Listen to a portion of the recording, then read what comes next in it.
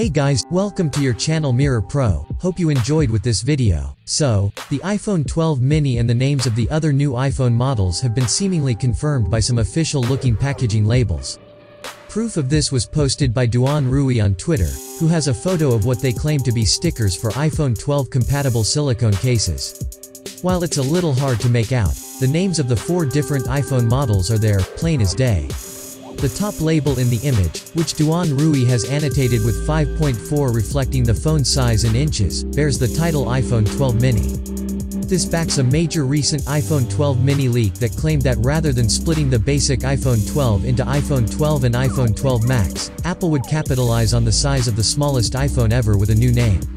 The iPhone 12 case and iPhone 12 Pro case are one and the same, which makes sense given that they're both supposed to be 6.1 inches.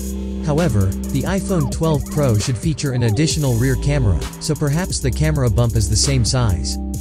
Finally, the 6.7-inch case bears the name we'd been expecting, iPhone 12 Pro Max.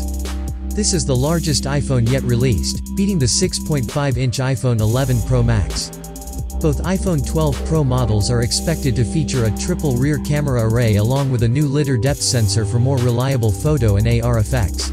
Aside from all the new size options, all 4 iPhone 12 models are expected to feature 5G connectivity and a new A14 Bionic chip.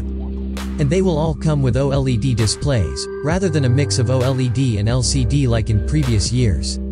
Unfortunately, all these extra features may mean these phones are a bit more expensive than previous generations.